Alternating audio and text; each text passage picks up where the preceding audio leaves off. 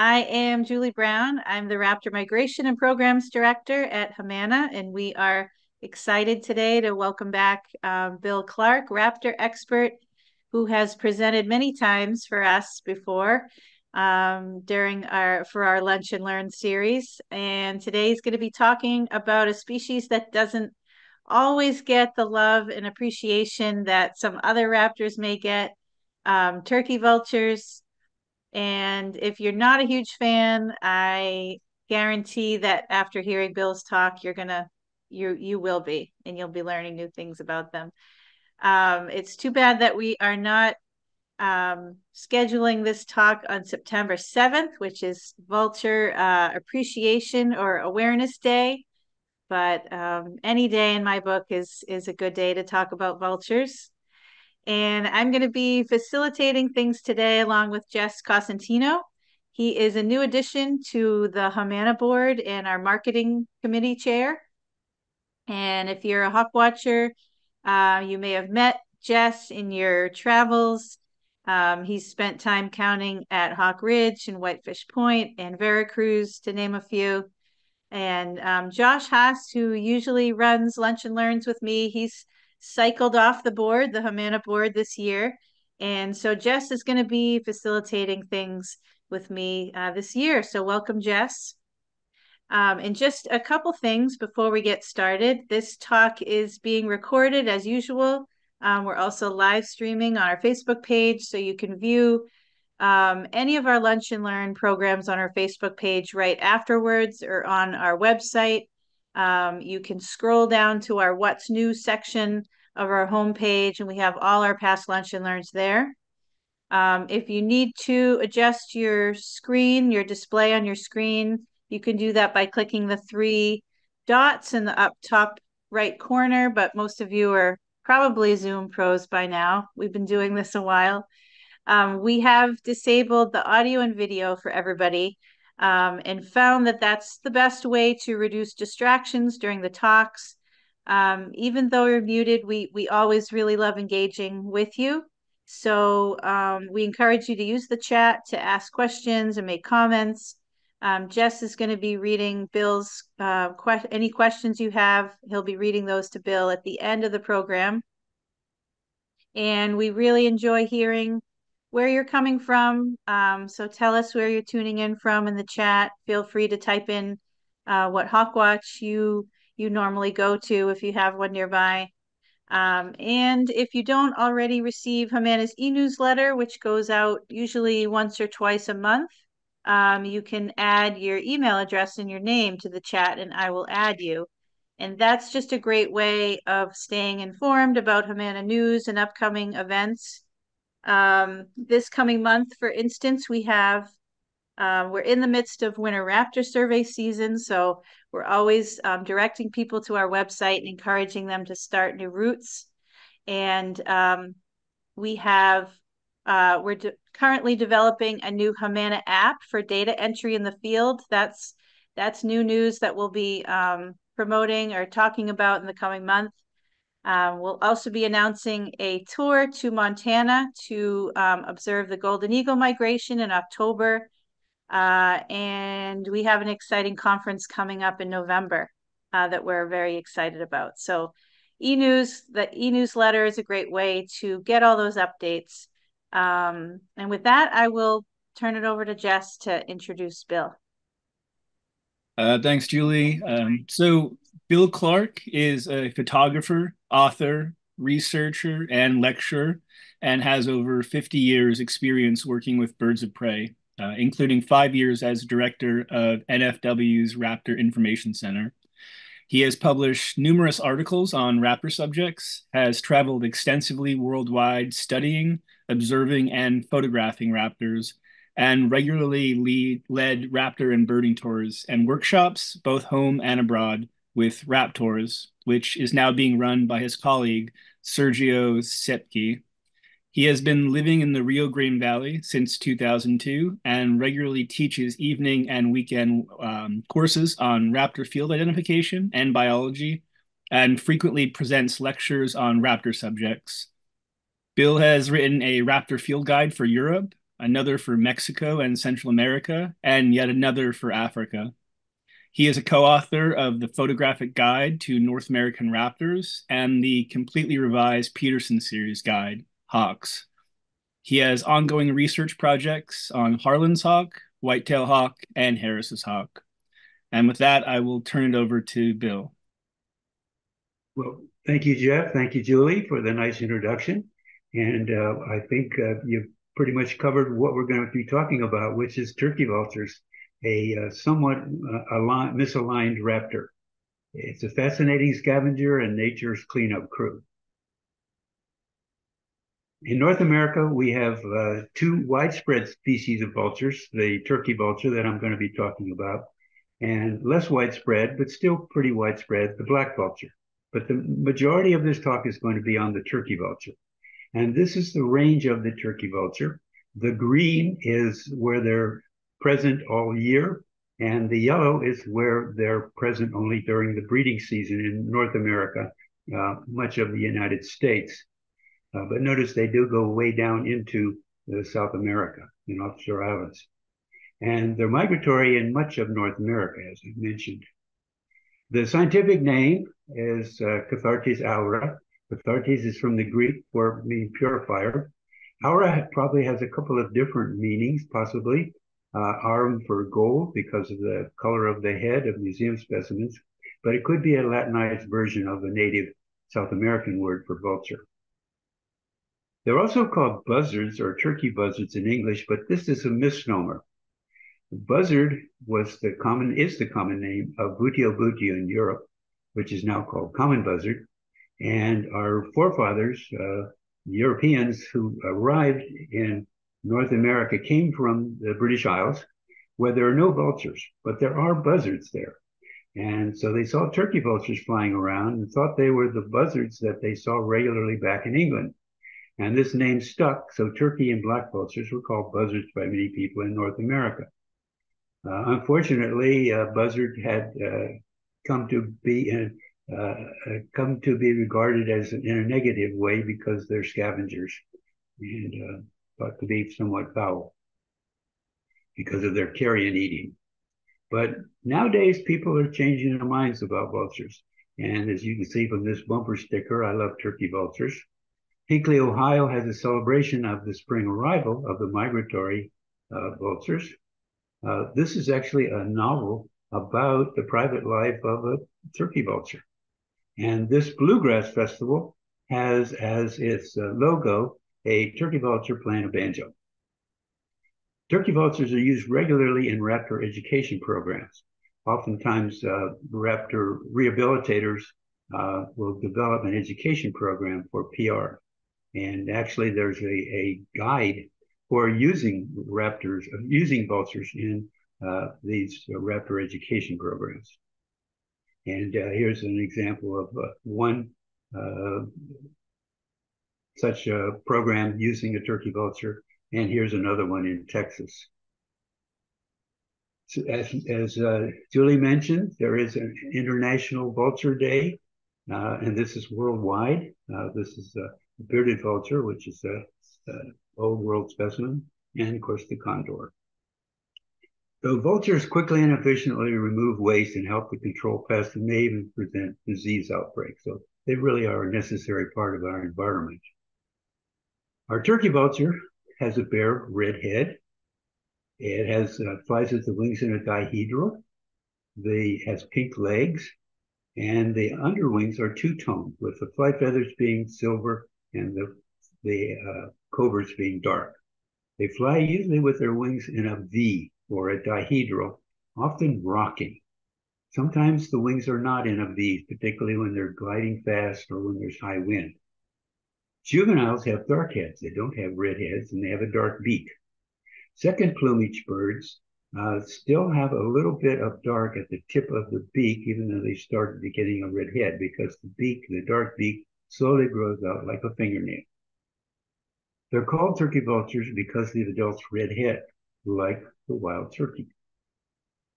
Now, appearance of the bird depends on the light conditions. So this vulture is in good light. You can see the dark body, the dark underwing coverts, and the silvery flight feathers. But when there is a white surface below, such as snow or white sand, and the sun is high above, you get a reflection, and the light areas light up much more. The opposite happens when there is a dark substrate below, such as over wood, or the sun's at a low angle, and you don't get reflection of the light on the underside of the bird, and it appears more dark. But they're all the same bird. Turkey vultures form communal night roosts in trees or in towers in the winter. It's thought to be an information center for finding carrion. So if you're a turkey vulture and you join one of these roosts, and these roosts kind of become common knowledge, they follow each other around and they go there. And so early in the morning, after spending the night there, the vultures that know where there's carrion take off purposefully, and others that haven't been able to find anything follow them. At least this is the theory. It has not been verified, however. One of the problems of roosting communally, particularly in a vertical environment, is that the vulture above you may relieve himself during the night. And this guy here really got dumped on. However, vultures regularly bathe every day, so they bathe this off. And this defecation doesn't seem to bother the feathers. Turkey vultures are migratory in much of North America, particularly the northern parts. And the large flocks migrate through the Rio Grande Valley of Texas in spring and autumn, and many go into South America. These vultures are in a thermal, gaining altitude. It's like being in an elevator. And once they get to that altitude, then they head off in the direction they're going, and they just start gliding without flapping. And they glide to the next thermal, and heading south in the autumn, north in the spring, usually without a single wing beat. And when they reach the next thermal, they go up and again gain altitude so they can start gliding again. A group of turkey vultures is called a venue. And again, here is a representation of their migratory path, again, almost always without flapping. So they rise up in a thermal, glide to the next thermal, rise up, glide to the next thermal, and rise up. And this is an illustration out of Paul Curlinger's book, How Birds Migrate. In Veracruz, in Mexico, where we have the world's largest count of migrating raptors, turkey vultures are well represented. And there are two count sites, one in a hotel, or in the town of Cardea, Hotel de Individual, and the second one is 13 kilometers to the west in a little town called Chichicaxtla, where they have built a building just for the count. The first floor is an office and bookstore and bathrooms. Second floor is for the observers. Third floor is for the counters. And here is some representative counts from the early 2000s, and we can see with turkey vultures, they go from 1.5 to 2.5 million turkey vultures counted there on migration. So it is quite an abundant bird. Turkey vultures eat carrion almost exclusively, and from small to large carcasses. The bare heads are to keep from pathogens getting in the feathers. They don't have to have strong feet to kill and grasp prey like other birds like red-tailed hawk, because they just eat something that's dead. And here we can see a harpy eagle versus a vulture, and you can see the difference in the size and the strength and the curvature of the talons. They don't build their nests, but they breed in caves, under thick vegetations, in hollow logs, and in abandoned buildings. This was me many years ago. The nest was under this honeysuckle vine in Virginia. And this is in a building that's actually black vultures, but the turkey vultures' nests are the same. These vultures defecate on their legs to kill pathogens, not to cool off like storks. They have a feeding hierarchy, the local birds, and so there's an alpha, beta, and gamma, and so the first bird to feed especially on a small carcass, is the alpha.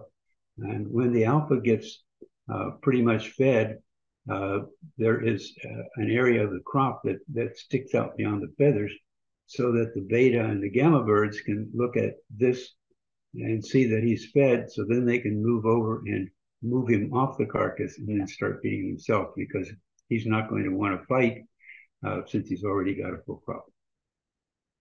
Where I live in the Rio Grande Valley of Texas, they grow sugarcane.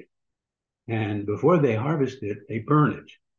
And when they burn it, it often burns up a lot of critters. And so they're dead on the ground.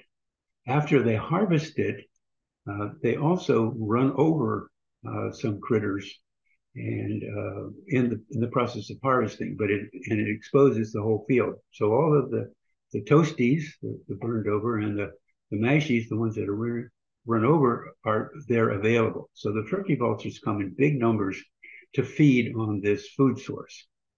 And the whitetail hawks and caracaras come in and try to take food from the turkey vultures. Now, this is a turkey vulture eating on a dead javelina, a big pig. This caracara doesn't want this vulture eating first, so he's going to jump on his back and pound him and finally give up and just say, oh, well, we can eat together.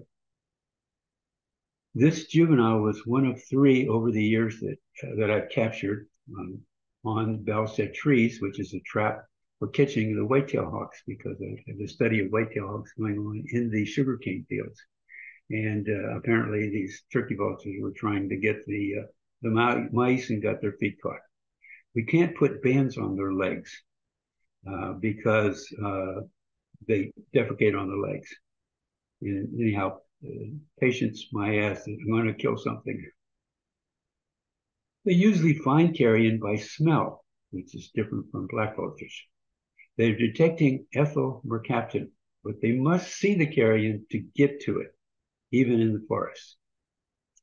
The nares, this big hole here, is much bigger than other raptors, and the olfactory center in the brain are enlarged. Now, their TVs are attracted to leaks in gas pipelines, as the same chemical is added to gas to make it detectable. And linemen, when they detect a leak from the pressure gauges, they can just follow the line and look up in the sky and find the vultures. And when they find the vultures, they know that they're close to the leak. The outer primaries are bent upwards on turkey vultures when they're soaring, and they can be plastically deformed, the outer 2 or 3. There's a researcher in England, a vulture researcher, who hung weights from those feathers and deformed them.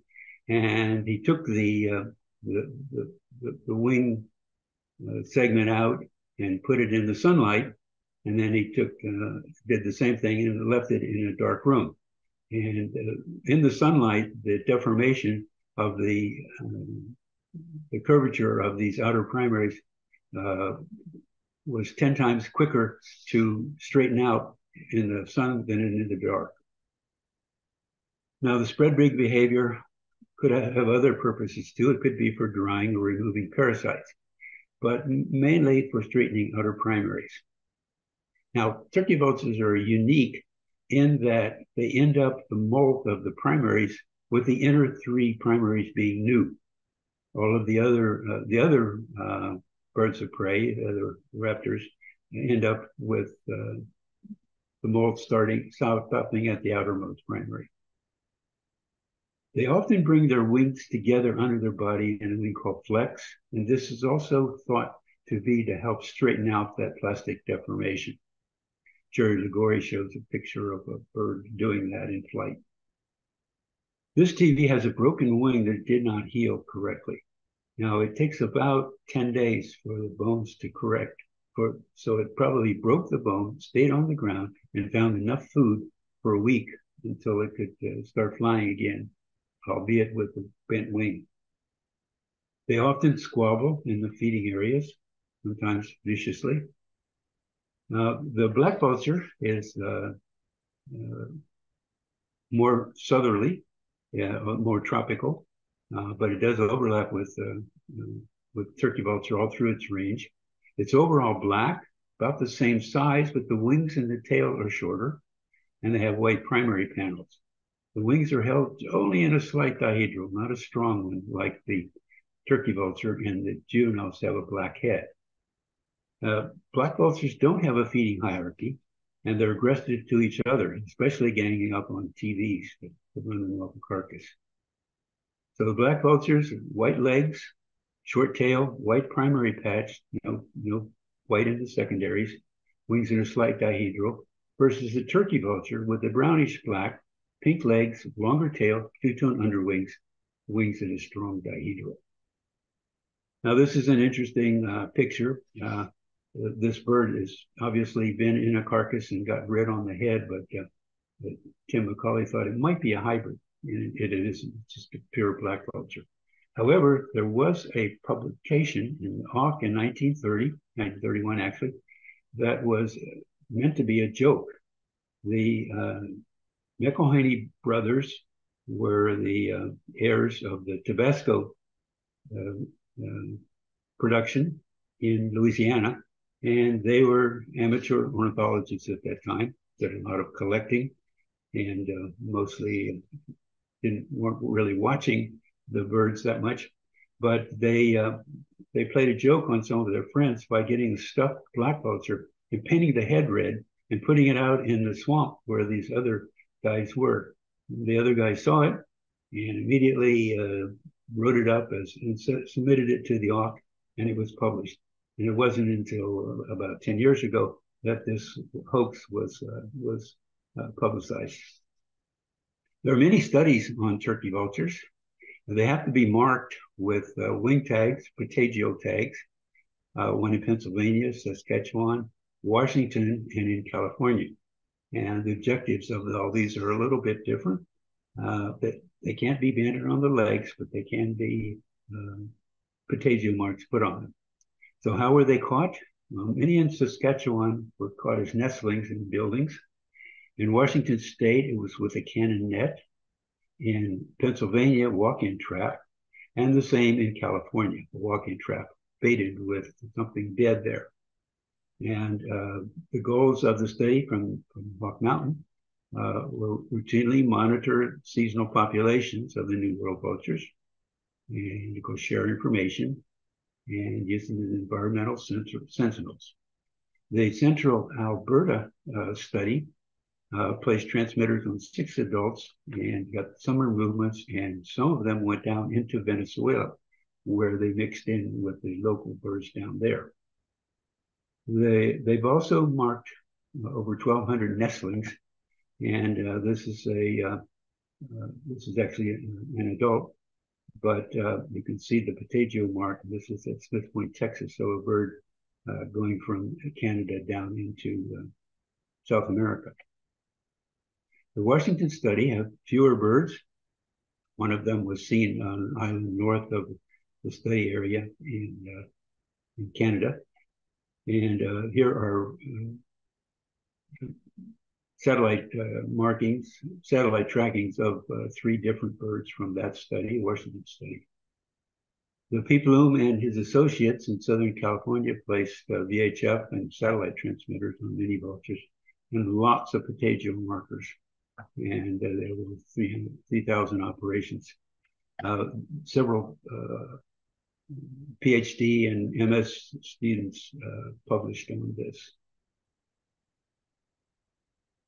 And here is one of those birds with the VHF transmitter and the patagio marker. This composite shows birds from 4 different studies that were satellite tagged, and shows them moving from north to south, California, Washington, Alberta, and Hawk Mountain. A recent study shows that turkey and black vultures have microbes in their intestines that would be toxic to other vertebrates, and this is to help them kill off some of the microbes that are there. And many fewer species of microbes. And this allows them to eat meat that's tainted, and other scavengers would not be able to eat. The bird on the left is an interesting bird. It's a partial albino. And Michael Pierce is the staff photographer for the Wichita, Kansas Eagle newspaper. And he saw this bird and just spent a little bit of time just taking photographs of it. And his editor let him write an article about this bird for the Sunday special.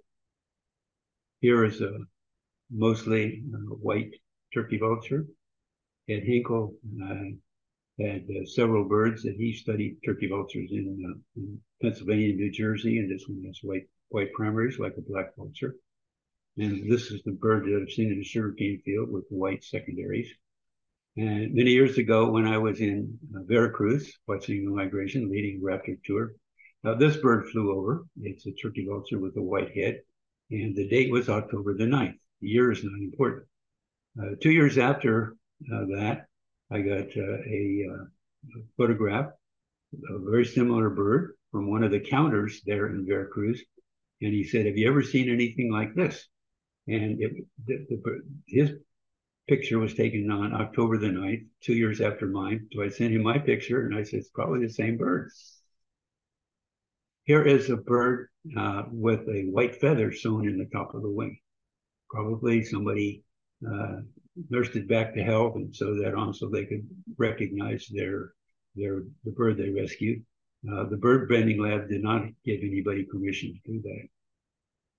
Here's a partial albino. Here is a Duluth plumage bird, or leucism. Lovely. Now, the turkey vultures that are resident in South and Central America have white napes. So this is a North American bird. So here's in Venezuela, in Brazil, and Costa Rica. And they all look different from our North American birds. In Spanish, there are many common names for turkey vulture. The interesting thing is that there are so many of them. Sergio Seipke, running a Raptor field guide for South America, co-authored the chapter in this book on neotropical raptors and its Spanish common names of raptors in Latin America. And they found that many different names for turkey vulture, but they recommended the name that Aura cabeza roja, so Aura red head. In 1998, the ALU Checklist Committee placed the New World Vultures in with the storks, the stork family, based on 7 publications. Now, out of the 7 publications, one of them said definitely that vultures weren't storks. And the others have been refuted in the literature. And Carol Griffiths and I sent the ALU Checklist Committee a memo listing the papers that rebutted 6 of the 7 papers. And again, the 7th had not there. Further, we cited recent articles that one questioned the placing with the storks and actually placed them with other falconiforms or both. And the ALU Checklist Committee, after reviewing what we sent to them in 2007, separated the vultures from the storks, and then recently elevated them to the order status, coauthoriformes. So they're even more unique. So again, they illustrated, they left them as raptors. Now, the New World Vultures are not similar to the Old World Vultures. The Old World Vultures are in with the hawks, eagles, and kites, etc., like the Griffin Vulture. Zone-tail hawk. Now, is the zone-tail hawk a mimic of the turkey vulture? And my answer is a resounding yes. And I wrote an article for a birding magazine on why that was. And so conditions for mimicry are that mimic must occur less commonly than the model. And zone-tails are much less common than turkey vultures. And the range of the mimic must be entirely within that of the model, and that's satisfied too. And the mimic must associate with the model, which is an interesting thing. But this has been observed on many occasions where the zone-tails will mix in with a flock of turkey vultures. Furthermore, zone-tail hawks only occur as black birds, and no other buteo just has a black morph, and not a dark morph, but a black morph, so that they look like turkey vultures. So if these guys ended up having a light morph, they wouldn't look like a turkey vulture and they probably wouldn't make it.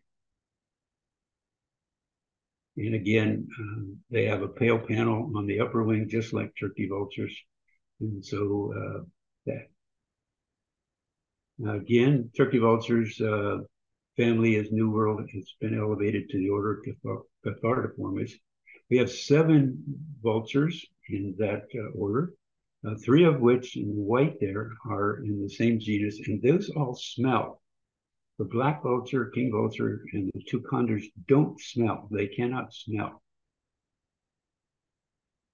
And so here's one of those ones that smell, the lesser yellow-headed vulture. And here we can see that it's quite similar to the turkey vulture. It's also called the savanna vulture. It's a neotropical species in a more open country, and but a little bit different. You can see them, the wet savannas. It's got a multicolored head, and they have a sense of smell. And the plumage is more black. Wingtips extend way beyond the tail tip, and they have white rays in the upper primaries. The juveniles are quite different from turkey vultures, and mostly dark overall with a gray face and wingtips. There's a third species in there, a much larger bird, the greater yellow-headed vulture, that occurs only in the Amazon rainforest. And but again, it has a sense of smell, and the primaries are darker on this. Here is Sergio. Now, and he is working with Freddie Ballinger, a Brazilian raptor artist. And these are the heads of the 3 different species of cathartid. Anyhow, that's pretty much all I have to say, which is quite a bit about this bird that has been unloved and definitely needs more love. And I actually find it really interesting just to watch them fly, because they fly so well. And so thanks for your attention, and I'll take any questions.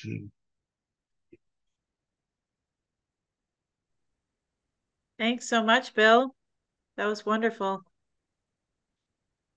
I never knew that there were some vultures that can't smell. I thought that was a vulture trait, so that was really interesting. And I'll turn things over to Jess to see if any questions are coming in the chat. I see a couple. Yeah. Okay. Start with the first couple that are coming through. Someone asked, do they do genetic testing to determine what family or order the turkey vulture belongs to? I think the decision was based on DNA phylogenies to make them an order. Yes, they're distinct enough. Go back far enough. Another question is, what is the white mange looking area on the face of a lot of the eastern turkey vultures? Actually, they're white spots. They're kind of wart-like, and they occur more commonly on the western turkey vultures than eastern North American turkey vultures. I'm talking about the white spots on the face. Someone just asked, can you say something more about the microbiome of the turkey vulture? Are they archaea, for instance? And can you point this person towards publications or other publications? Well, I don't have that publication handy, but no, and I'm not. That's not my strength. I just read that one article that mentioned that that I summarized. Sorry. You can. Why don't they Google it? That's what I do. Someone else asked, how do they find food if they can't smell? They do smell. Oh, there are other ways of finding food besides smelling, and that is watching other raptors, other scavengers. And so they can watch other flocks of vultures or condors or other scavengers. and find food. Sometimes if there's a kill of a lion, a mountain lion, or a bobcat or something like that. All right. Let's see. Someone just asked, they wanted to respectfully question the lecturer's view that turkey vultures do not nest in trees, saying they've watched turkey vultures nest in 100 plus foot conifers in a Michigan suburb.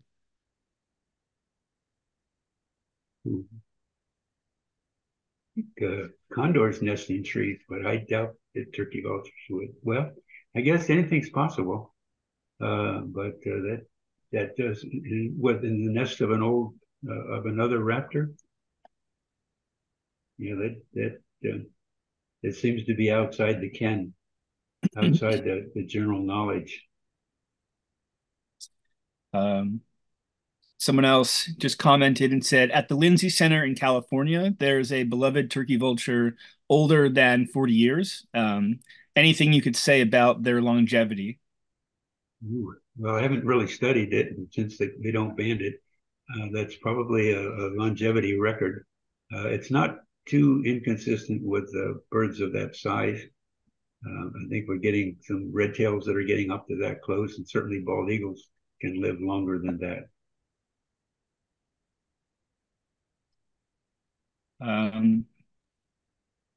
Someone just said they've heard handlers of turkey vultures comment on their sweet personalities. Have you noticed any difference while banding? No, when you're banding them, they don't exert their personality except maybe to bite. Yeah, yeah, and they're usually very docile once you get a hold of them. And one time when I did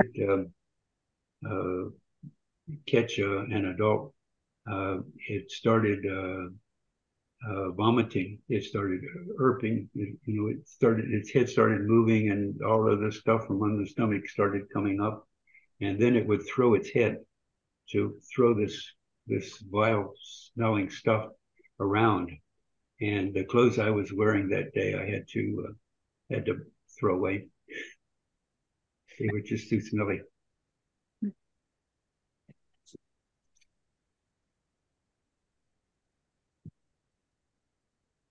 Someone just asked if turkey vulture, I'm assuming turkey vultures, but do they keep the same mate? I don't think we have any date on that. They probably do, unless the mate dies. Then they'll replace it, just like the other raptors. But we don't really have any data on that, any studies done on that. And were turkey vultures impacted by DDT? Someone is curious to know. Probably not.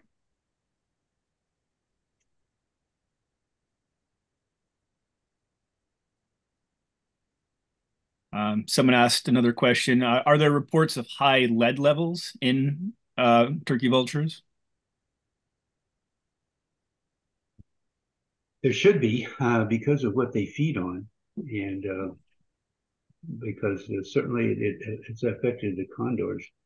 But right now, I think most of the studies indicate that they're not susceptible to high lead levels, or they're being more selective and they're not picking up the lead levels. But I don't know that any of these studies has really focused on lead levels in turkey vultures. Another person had asked, what is known about family relationships, specifically how long young stay with parents and whether young migrate with parents and whether mates migrate together?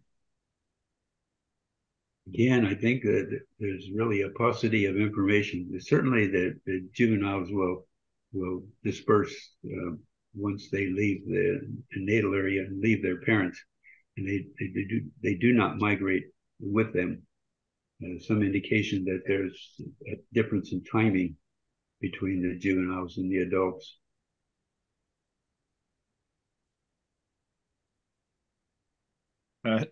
Someone had asked, you mentioned they bathe daily. Does this include dirt bathing when there is no water available? Interesting.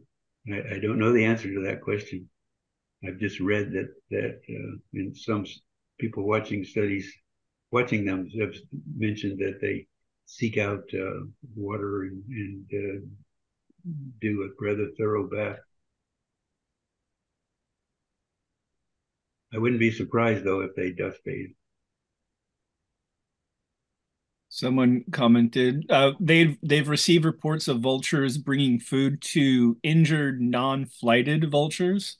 Any information on this? Ooh, no, I don't think I've ever seen or read anything about any altruism, you know, anything like that. Hmm.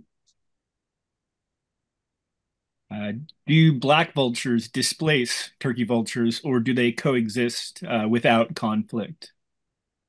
There definitely is conflict, and if it's a big carcass, the black vultures will gang up as a group and displace the turkey vultures, and the turkey vultures don't do that. There was a group out of Virginia Tech that had a bunch of captive vultures of both species, and I saw some of their reports, some of their findings at the Raptor research meetings, and it was fascinating to see the differences between the two, and they had photographed it. Um, can they carry prey in their talons while flying? Uh, I've never seen it. They can carry small stuff in the beak. I've certainly seen turkey vultures with small rodents and things like that, small dead things, particularly at the sugarcane fields. But I've never seen them carry anything in their feet.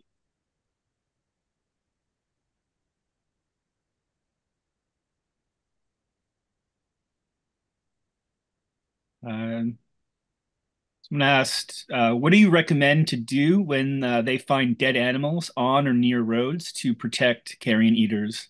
They worry they won't see the food if they move it off the road, as it becomes less visible. Move it off the road, even if it doesn't get eaten. At least it keeps the bird from being hit by a car. But again, they can smell. If they smell it, they'll start looking more closely. Has there been any shift in the northern range of wintering turkey vultures over the past 10 to 20 years? I really don't have that data. I suspect there is just because of the climate change, but I don't know that for sure. Someone just asked any comments on courting behavior. They had seen it on the ground mostly. I've not observed it. Sorry. Do turkey vultures migrate on fat reserves since they can't all feed in the numbers that migrate together? I suspect that all these turkey vultures, when they get ready to migrate, they build up a fat reserve. But that doesn't mean that they can't stop and feed up when those reserves are used up, because they can usually find something to eat anywhere.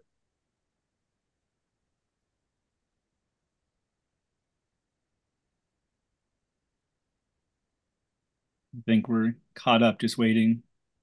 So many good questions. Oh my gosh. Yeah, lots of good questions. We Thank you very are. much, everybody. Um, yeah, a few people in between some of these questions have commented just on the northern range in the winter.